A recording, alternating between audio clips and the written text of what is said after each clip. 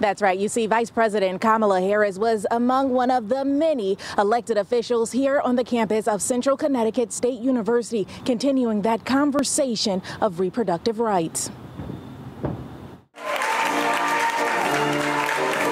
Hundreds gathered Wednesday afternoon on the campus of CCSU to listen in on the conversation revolving around reproductive rights with Vice President Kamala Harris. For these fundamental rights of freedom and liberty and dignity and choice. Congresswoman Jahana Hayes and Alexis McGill Johnson, the president and CEO of Planned Parenthood Federation of America, joined the VP to discuss various topics on the matter, all three women sharing their input. It is critical that we take action to enshrine women's reproductive rights into law and protect the health and well-being of all women and all people, while also hitting on what officials believe is an essential but timely dialogue.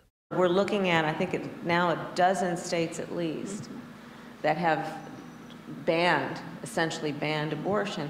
And what is that going to mean? There's still a lot of confusion.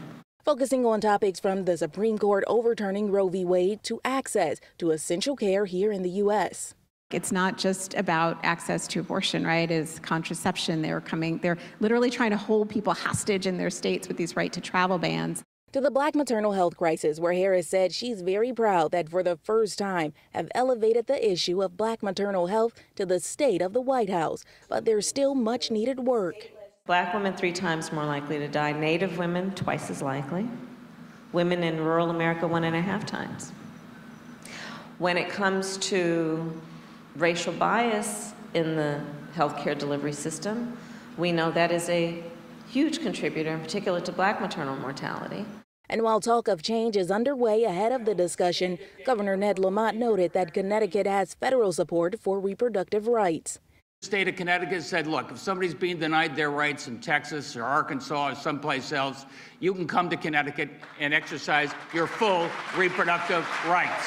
Harris says while there was a movement on reproductive rights generations ago, now that movement has to pick back up and continue. It is now incumbent on us as the leaders of this moment to pick up that movement and to do what is necessary to reaffirm, regain, and fight for those rights. And so that's where we are.